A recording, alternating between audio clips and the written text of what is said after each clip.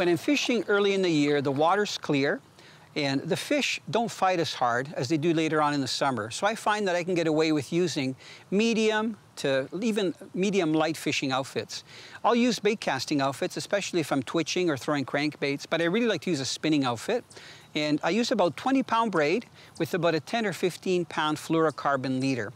I find that using the lighter outfits gives me a better presentation. I can feel the fight even though the fish aren't fighting very hard. And using the lighter line, you get a really fast drop rate, and you still get a good hook set. So going with lighter gear as opposed to heavier early in the year is the best way to go.